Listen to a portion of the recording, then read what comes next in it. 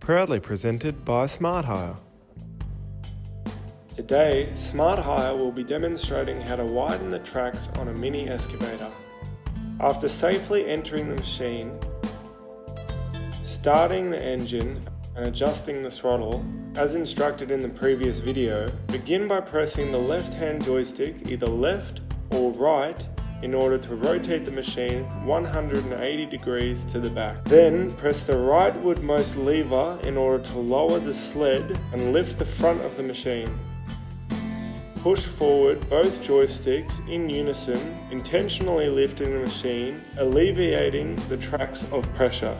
Compress the back right foot pedal before applying pressure to the leftwardmost lever and fully extending the track's wheelbase. This process can be reversed when needed by compressing the lever, pulling the opposite direction, and contracting the tracks. When done, simply lower the machine,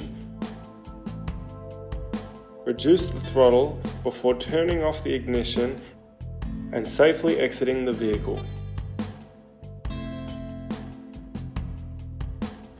To hire this machine and many more, visit the team in store at Smart Hire.